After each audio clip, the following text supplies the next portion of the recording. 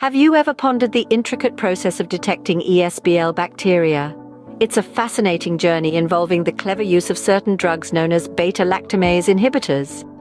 These drugs play a crucial role in the detection and understanding of ESBL bacteria, which in turn assists in the advancement of medical science. Diving right into it, ESBL, or extended-spectrum beta-lactamase bacteria, are a group of microorganisms that produce an enzyme called beta-lactamase.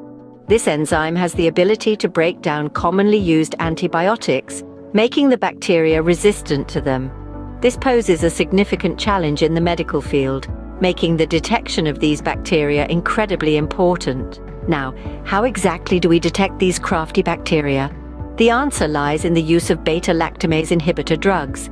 These drugs work by inhibiting the action of the beta-lactamase enzyme, preventing it from breaking down the antibiotics.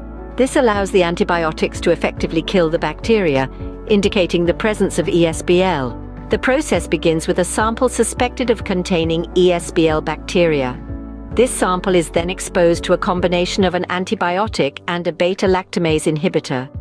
If the bacteria in the sample are indeed ESBL, they will be unable to break down the antibiotic due to the inhibitor, resulting in their demise.